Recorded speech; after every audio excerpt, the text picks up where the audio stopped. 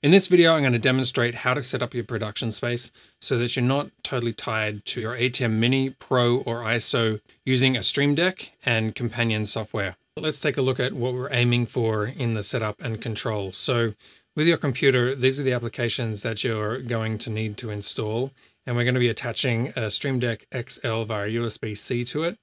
We're going to be connecting the computer to a router via Ethernet or Wi-Fi and the router to the ATEM Mini Pro ISO or whatever you have. A couple of cameras, a laptop signal bringing in on channel 4, plugging in a multi-view, and then over Wi-Fi you can connect either as like a phone tally or to control it itself. And if you have some sort of wireless device like a Teradek or a Holyland Mars, you can get the multi-view signal back into the network system, which means that you could add a tablet or something like that to actually be able to watch your multi-view as you walk around a venue. And then you've got truly wireless control over both your switching and also your program view.